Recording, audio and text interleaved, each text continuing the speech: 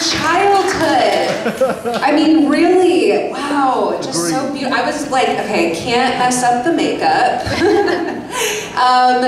Aladdin has been, I grew up a 90s kid, and yes, thank you. Shout out to other 90s kids. Aladdin, okay, here's the real 90s kids. The OG Sega Genesis Aladdin game.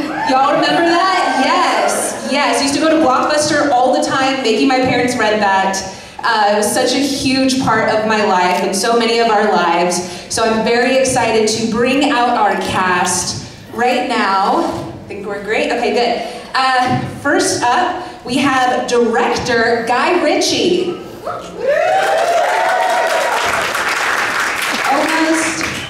I might need to kill some more time. Sega Genesis, let's see what else do we have. The animated series,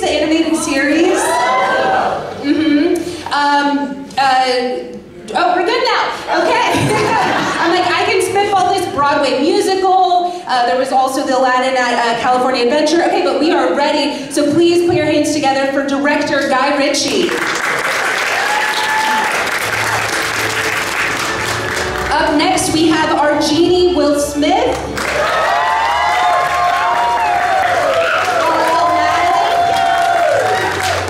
Our Aladdin, Mia Masood.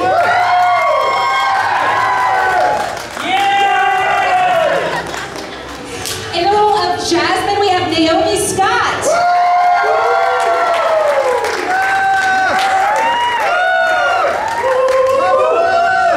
As Dahlia, we have Naseem Pedrad.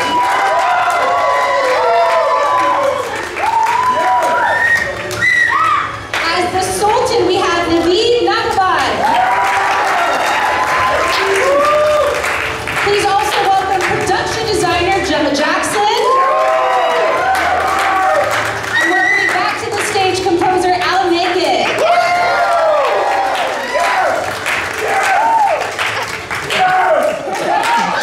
Look, you don't even need a mic, Will. He doesn't need a mic. Whew. Beans. Yes! Everyone. One more time for Alan Naked. Love that. Entire childhood Yes. before my eyes. Yes, goodness. So beautiful.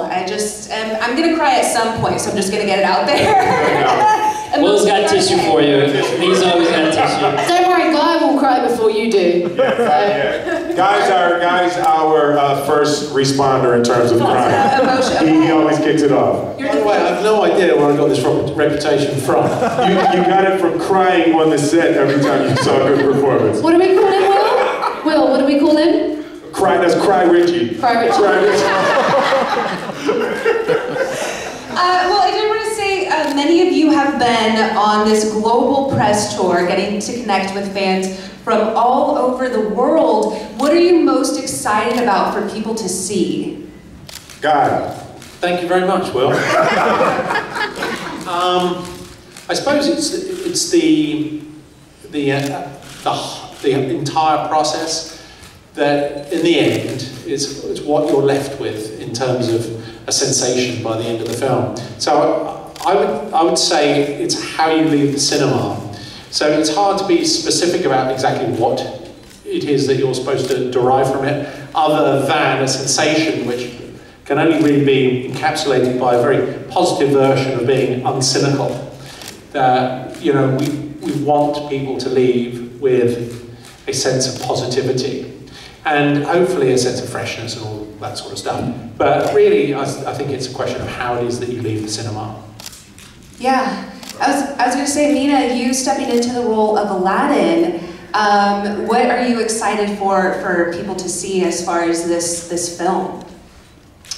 You know, I'm especially proud of the representation and the ethnically diverse casting that was put together for this.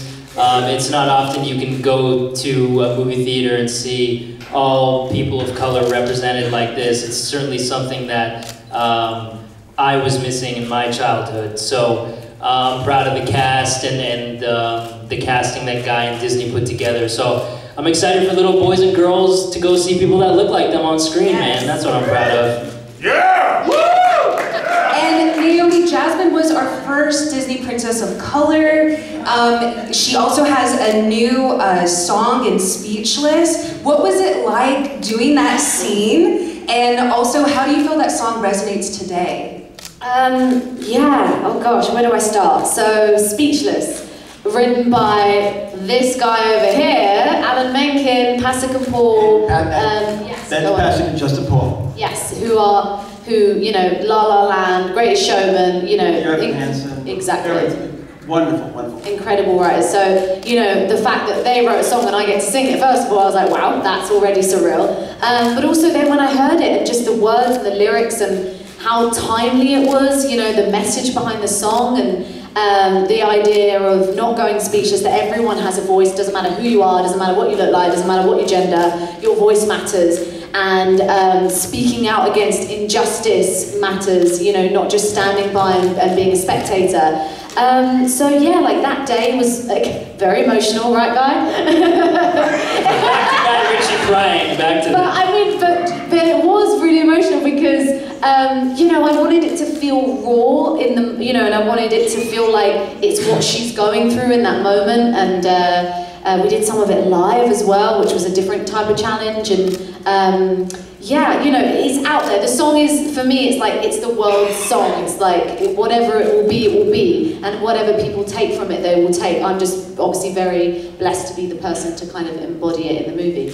I did want you to know personally that people were emotional in our theater during that scene. Yes, people were weeping and sniffling and full-blown sobbing. That was my friend Kat. Full-blown snogging?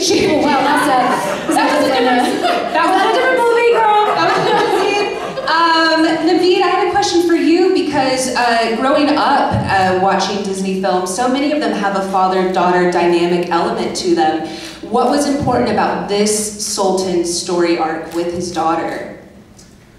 I believe the most important thing was for him to show how much he appreciates her.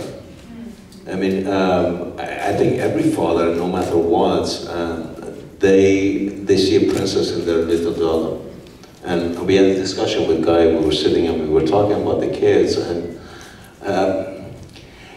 I have to say something about Naomi. There's a princess inside her. I never forget, we were on the set and we were working. Some of the ADs, they were a little bit distressed and they were yelling at the background actors. And this girl took the mic, went over on the balcony and said, we can be nicer to each other, can't we? So the princess is inside her. I never forget that day. Do you remember the day that we were on the balcony and somebody down there was yelling? Okay. So, I'm gonna go with. That was me that was yelling, by the way. God, that was me. I didn't want to mention names, wow. but No, that's so cool. I don't. but truly, it's just finding your inner magic, believing in yourself, who you are, and what you are is special. There's nobody else like you. And I think the film represents that. I mean, Mina, he discovered Aladdin inside him, and it was beautiful. The whole journey was an amazing experience. My next question is for Nassim. So Dahlia is a completely new character that the world has never seen before. Also cool because we get to add another prominent woman of color to our Disney roster. So since you didn't have a character to base this off of, how did you go about bringing her to life? Well, it was so fun because it was, I think, all the joy of creating something from scratch, but then watching that intersect with this story we all know and love.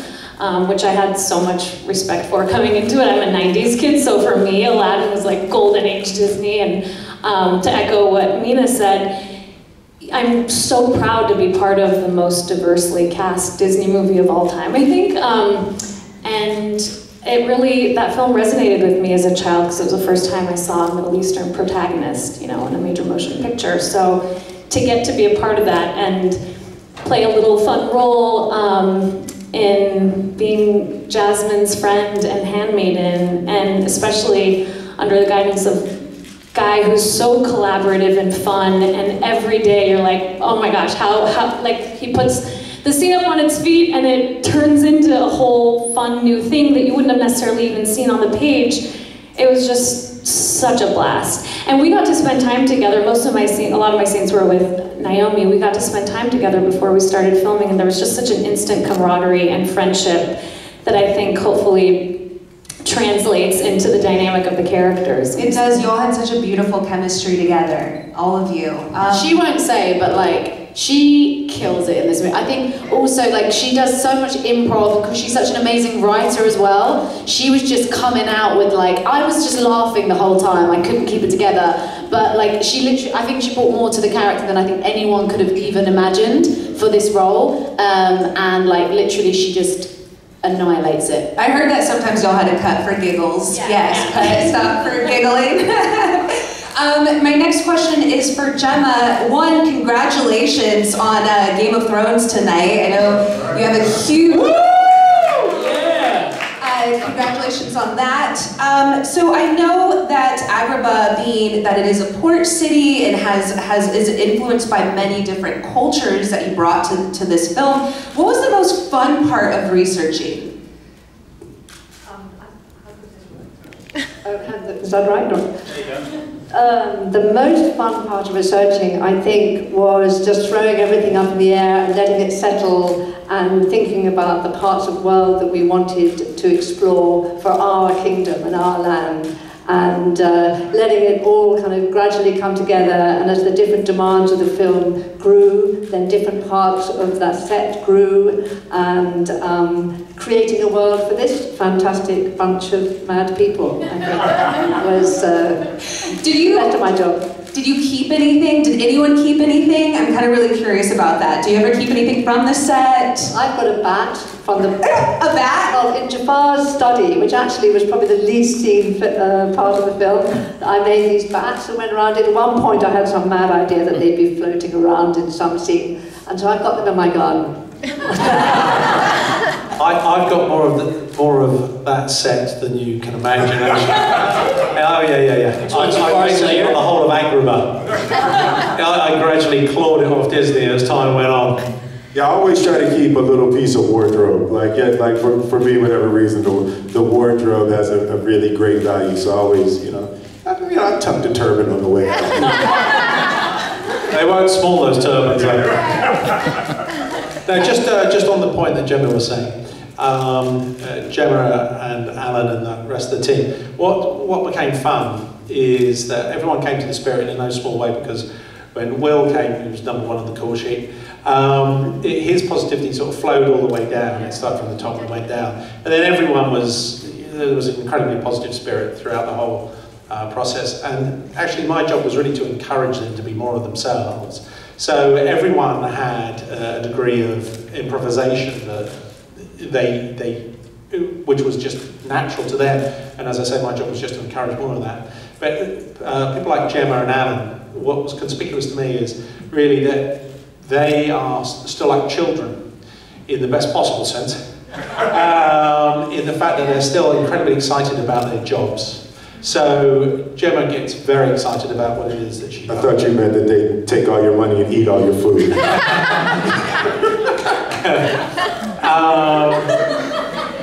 So working with them is a tremendous pleasure for me, because it's like you're all kids still. And so from Will's point of view and from the actor's point of view, they were all having a tremendous amount of fun. But from Alan's point of view and from Gemma's point of view, everyone's like kids, and no one's cynical in that sense. And I give that most of the credit to you there, Will. Will is not cynical, and by the time you've been doing what Will's been doing for 30 years, it's very easy to become jaded and cynical. And actually, no one on the set was cynical. So Will said it, but for me, it was the most fun creative process I've ever been through. Yeah, I was saying Disney magic is real. This is my first Disney movie, and there's something that Walt Disney did in the design of these stories that at the core of these stories is something that shocks the inner child within you and forces it to come alive and smile and appreciate the moment. So, you know, for me, that coming into this, you know, first starting with fear, definitely started with fear. You know, what Robin Williams did with this character was you know, he just didn't leave a lot of room to add to the genie. So I started off fearful, but then when I got with the music, it just started waking up that fun, childlike, silly part of me. And like Guy was saying, this was, you know, the most joyful experience of my career. Yes, that really came through too. It was just so, I was gonna ask you, because you did so many musical numbers, and rapping, and acting, and dancing, and juggling, and all of this. Was there any one particular song that you resonated with the most? Well, the song that got me over the hump of, yes, I can play Genie, was Friend Like Me. I went into the studio the first day and I really wanted to play with it to see if I could add something to it. And, you know, literally 30 minutes in the studio and starting to play with it and, you know, finding that, you know, in that, you know, 94, 96 BPM range, we were playing around in there. I think it ultimately was a little bit faster than that, but that 94, 96 BPM range is right old school hip hop, you know. So I grabbed the Honey Drippers' "Impeach the President," which is a really classic old school hip hop breakbeat, and I had them throw that breakbeat under there, and I messed with that, and I messed with Eric B and Rakim's "I Know You Got Soul" under Friend Like Me, and I was like, oh my God, I'm home, and then I started playing with the hip-hop flavor, and then the Genie was really born in my mind from the music, and when I understood once I played with Friend Like Me. Yeah, it was great, absolutely.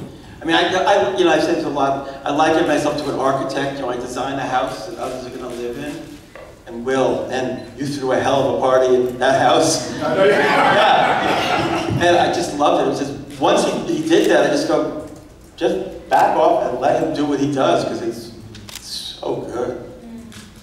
Well, I would love a Spotify playlist of like all of your influences coming into this. If we can make that happen, that would be great. Got you. I did want to make sure that I open it up to press for the remainder of this time. I see the first hand that was up right here in the white shirt.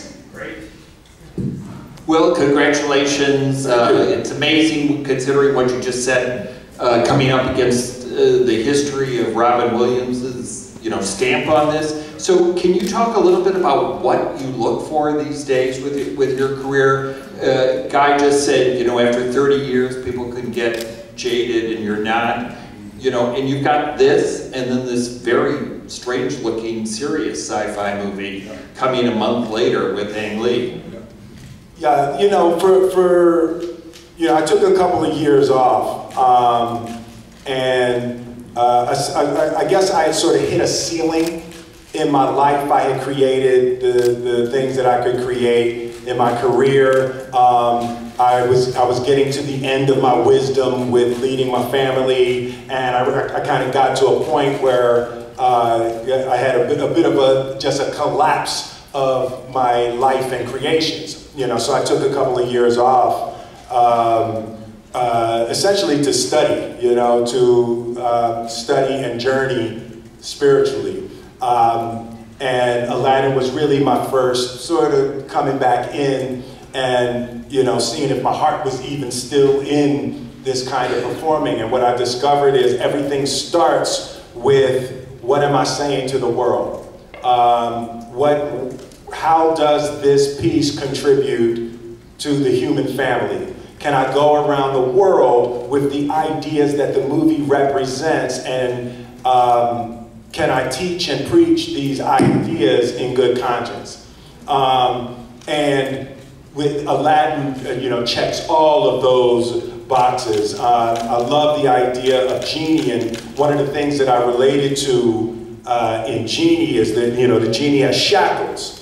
Right, so the Genie has these, spectacular powers, but he's shackled. Like he is a prisoner of his spiritual fate. And that's sort of how I felt with Will Smith. I was sort of shackled by Will Smith. And in these last couple of years, I've just started finding my freedom, where I'm getting free of Will Smith and I'm getting more comfortable being me. So Aladdin was that first step back out. And in terms of Gemini Man, that was like, you know, we were not going to talk about that yet, but that, you know, but there, you know, just the ideas of that, and there's, you know, some deep concepts under that, and really it's just about my beliefs. You know, I'm going out into the world and I have a big voice, and people look and people listen, and I just want to make sure I'm saying things that improve and contribute to people's life and growth and joy and evolution. Well, I watch your inspirational Instagram stories, which have gotten me through many a day, and I'm so glad I got to see one live and in person. I see a hand with the two right here. Yep, it turned to 5. Right in the second row. Yeah. I want to make sure I'm getting everybody. Yes. Hi, my question is for Guy, and this is a resolutely Disney film, and yet I was also struck by how much of a Guy Ritchie movie it was. And I'm wondering if you could talk about some of the things you thought you brought to this production that no one else could. I don't know about the last bit, but you'll be surprised how familiar I am in this territory, considering I've got 5 kids. The oldest one's 18, which pretty much means I've been up to my eyeballs in Disney productions for 19 years. And also by sort of family demand, it was about time I made a movie that we could all watch together. So Aladdin ticked the box in the sense that it was a street hustler and I was familiar with that territory. My wife is a big Disney-phile, and anything to do with Disney princesses is high on her list. So it was really a question of demand by the family, and frankly, I was just ready to do something in this world. And then, of course, it's very hard to be objective about your own work, but you know, inevitably, what happens is that you leave an imprint upon it. But you know, some clever director once said that the lion's share of directing is casting, and I think that's true. And I think once we got our little team together, then we were all on the same frequency, and it didn't take us long before we all dialed into that frequency. And then it just all worked from there, and it all came out very organically, actually. I think the beautiful thing that Guy does on set is that he creates a sense of family and community, and everybody feels free to create and bring their take on it, and then he kind of molds it from there, but he allows us to play, and I think that's something that no one else could have done as well as Guy. Yeah, that's a really beautiful approach that he has. I heard an idea in the Alchemist about a shepherd leading from behind. And that's a really beautiful approach that Guy takes. It's like the first 5 or 6 takes, he doesn't say anything, he just watches. You know, he just lets you do it, and you do it, and you know, he sees what everybody's choices are naturally, and he watches, and everybody gets excited, and we're playing, and we feel like we're making it. And then he comes in and just gently starts to guide, you know, everybody back towards what he wants. And he's wildly collaborative and open, and it's a rare combination to be that open and that definitive at the same time. It's a very difficult thing to do, and he has mastered that very well. I think another, oh sorry. Yeah, no, I think I'm being very kind here. The thing is I'm not really sure what I'm doing, and I'm hoping they're going to do it for me. Another example though is, perfect example might be like One Jump Ahead, right? One Jump Ahead is one of those songs in the animated movie which is almost choreographed. It's like, one jump ahead, red light. It's very sweet, very clever, very stagey. And Guy, I know, wanted to get to the truth underneath it, to go, who is Aladdin in this more than just a guy performing, as Guy said, jazz hands. And so we tore that song apart. We tried it this way, we tried it that way to get the swagger into it. And he challenged me and the whole music team to go to a different place. We went to some pretty extreme places, and then when we came back to, it feels like One Jump Ahead to me, but it feels very real. So whatever happened in that process worked. I think a lot of it too has to do with the fact that Guy is truly the least rigid filmmaker. And I feel like when I watched the film, so much of the joy that is there came from his spontaneity and his comfort in finding something on the day, which I would imagine is a challenge for a movie on this scale. I mean, you look around and you're like, the money is being spent. There are so many pieces in place, and it's really easy to just be locked into an idea you had of something. But he was so open to finding new things on the day, like you just mentioned, that it made it so fun for us. I see one right there. Is that Laura? Yeah. Like, I know my... Hello. So what I love about the movie is that everyone loves animated films, but it came from an origin from East Asian, South Asian, and Middle Eastern culture. And I really love that you guys were able to put that all together in this film. How important was it to tell this tale, not only from the animated motion picture, but also the origin culturally to keep it authentic? I had a feeling that was coming my way. I have an opinion if you'd like me to go first. Yeah, you crack on. Right. I think it is critically important to be able to pull stories and colors and textures and tastes from around the world. I think that in this particular time in the world, that kind of inclusion and diversity, it will be a critical part of turning our connectivity, because we have more connectivity than ever, but transitioning that connectivity into harmony is going to be really critical. And I think these kinds of interactions in these types of movies are a powerful global service. So it was critical and important to me. I spent a lot of time in the Middle East also, so this one particularly was critically important in that way. Go ahead. No, I think you've done it very nicely. You see, I see in the second row, right here on the end. Yeah. Well, congratulations, all of you. Number one, I'm thrilled to see a very jiggy genie. But that's actually the first time I've heard. That's good. That's the first time. Leave it to the gal from Philly. There you go. Definitely repeating that one. I've got to ask Gemma, such a beautiful job with the production design, but what you had to do with this film, it takes it to a different level than what most production designers have to do, because we're not just looking at eye level. You have to worry about the overhead levels and the view from the world above, looking down. What were some of the challenges and your considerations in your production design to give us the bird's eye view and the street view? That's quite difficult to answer. I think what happens is you start to create your whole world, and it takes me over as much as anything else. So the world just kind of grows up. I think you have to realize that also I was working very closely with Chaz Jarrett, who is the visual effects person. So we kind of worked together on some of the overhead worlds. We built models, we worked it all out very sort of mathematically as to how you'd see everything.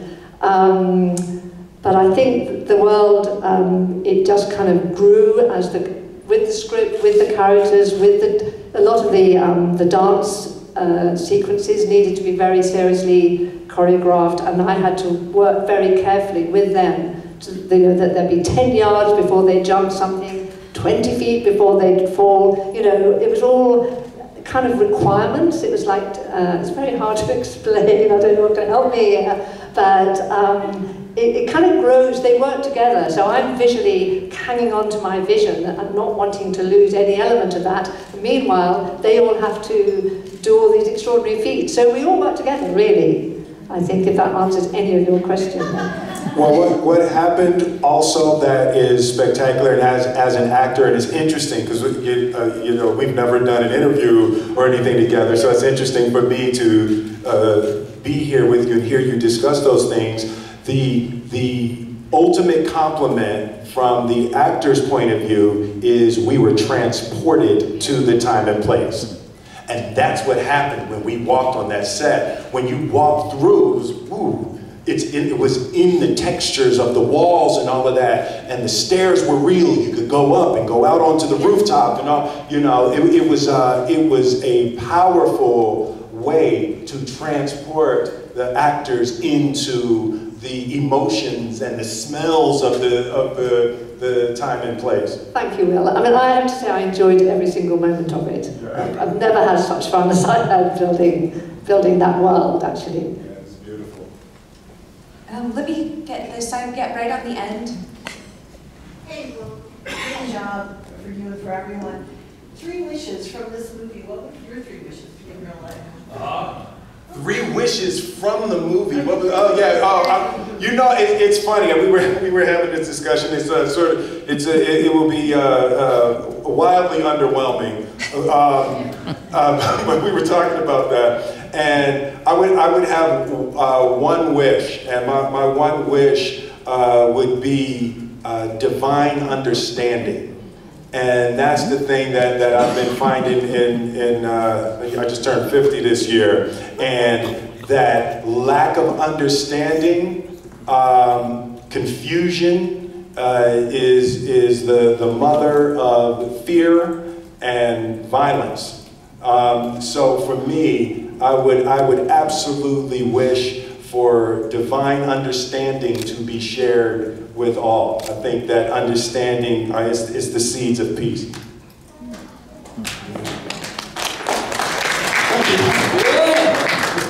I think that, wait, I can do this. 1, 2, 3, 4th row, hands still up right in the middle.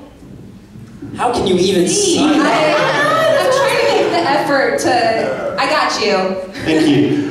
This is for Naomi Scott. You're a singer anyway, and the Disney style is kind of quite specific. I just wondered how much adjustment it was to sing in that context, and what kind of the differences you felt there were to explore. Sorry, I feel like, I don't know if I'm looking at you or not. I'm kind of just like, I'm trying to interact with you, but like, it's a good question.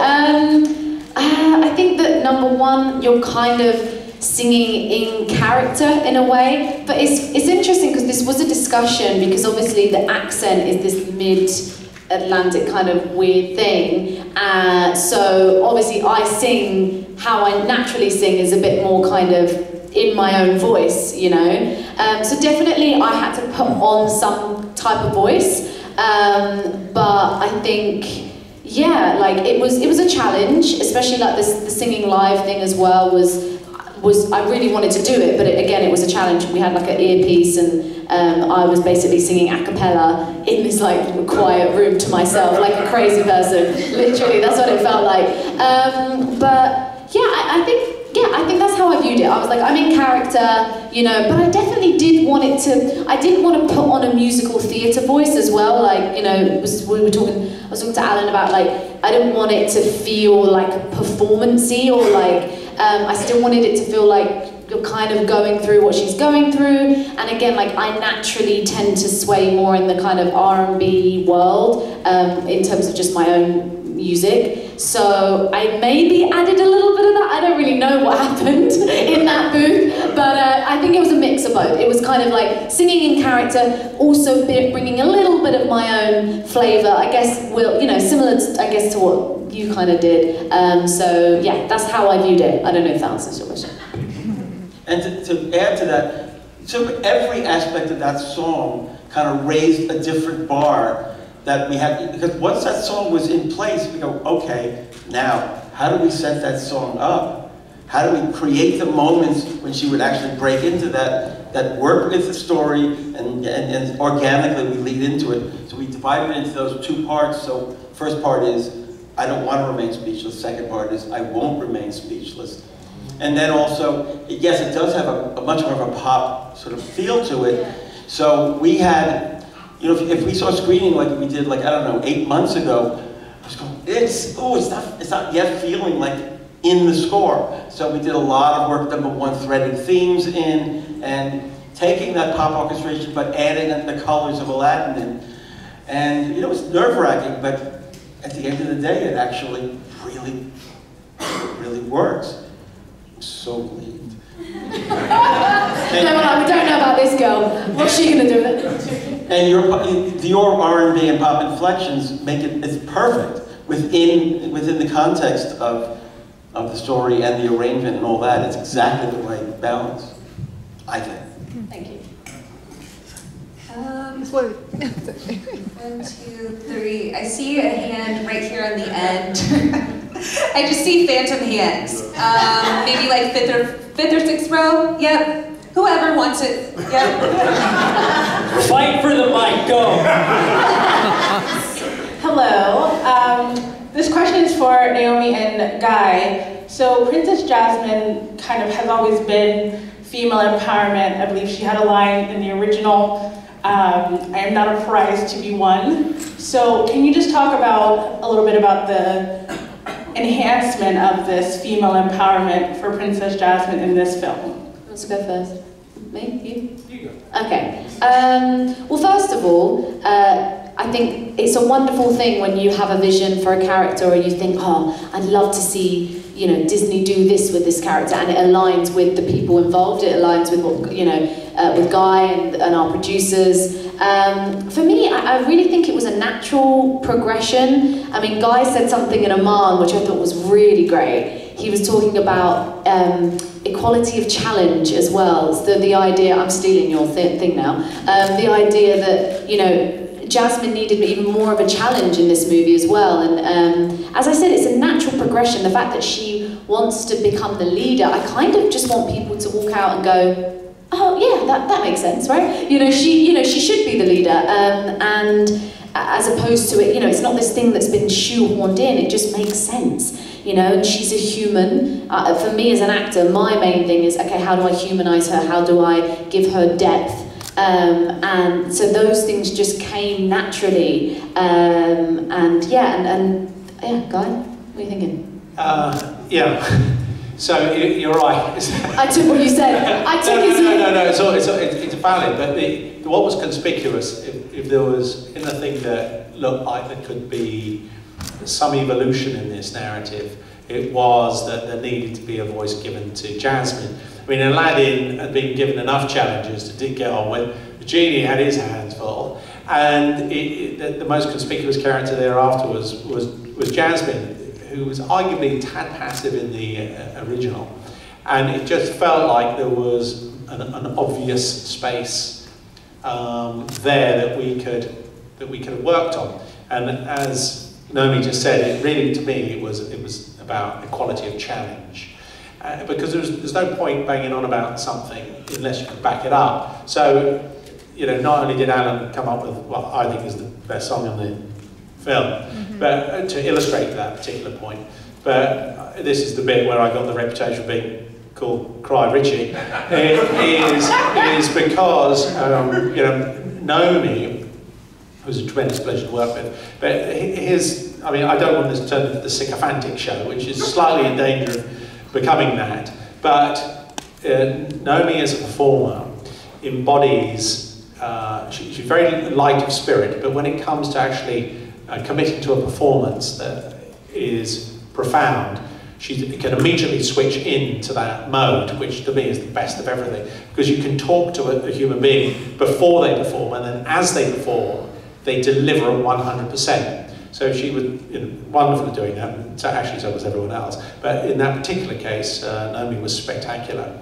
But it's that particular part of the scene I'm very proud of, really, and as we all should be, because we all worked on this together. But she earns her right there, and to me it's not really about gender as much as it is about an individual standing up for themselves at a pertinent time, and then they can illustrate that point, they can articulate that point, and they have the breadth and personality to do that. And I think it really works, actually, that part of the film, because it is backed up. So that just felt like it was the most obvious place that this narrative could evolve, was to give Princess Jasmine a voice, and that she could back that voice up. I think we have time for one more question. I want to make sure I get someone from the back again. Just get warmed up. Really? Oh, I see someone waving their hand. That person, I'm waving back to you, please. In the 7th row, I think. I'm just making up numbers. I just wanted to talk, because the songs and the music was so great, but also the dance in this was unbelievable. A very Bollywood vibe. I just loved it. So Mina, I wanted to ask you about, sort of all the moves you made in this, working with the Will guy over there. Yeah, Jamal Sims, our choreographer, and Nikki Anderson were spectacular. Jamal's one of the best in the business, and I grew up watching Step Up, which to me was like the dance film of my generation. And Jamal choreographed that film. The 12-year-old Step Up is that was the one. That was the one. So it was amazing getting to work with him. Me and Naomi, fun enough, we wanted to focus more on the connection in that piece, because getting the choreography down is one thing, but we wanted to focus on connecting. And then the other part of it, me and Guy had a fun time during that, because I had to learn that choreography at the beginning, but then pretend like the genie was manipulating me. So we tried doing it with mime, and then Guy actually had this brilliant idea to actually attach these long puppeteering arms onto me and physically manipulate me. So we had a lot of fun with that piece. It was definitely a fun part of the whole process. It's a bit of a shame. We feel as though Jamal should actually be sitting up here. I know, right, yeah. Because in no small part, Jamal actually is the prince, to those that have seen it. See the movie that the genie concocts on the rocks there. I just want to go home, man.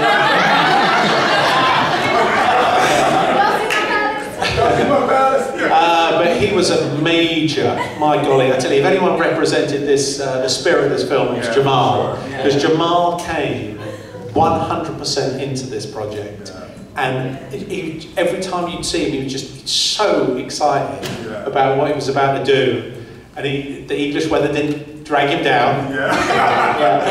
And he just remained so positive throughout. When anyone asks me what my favourite scene is, I do say that my memory is that of a goldfish. So I always said the last scene, because it's the last thing I can remember.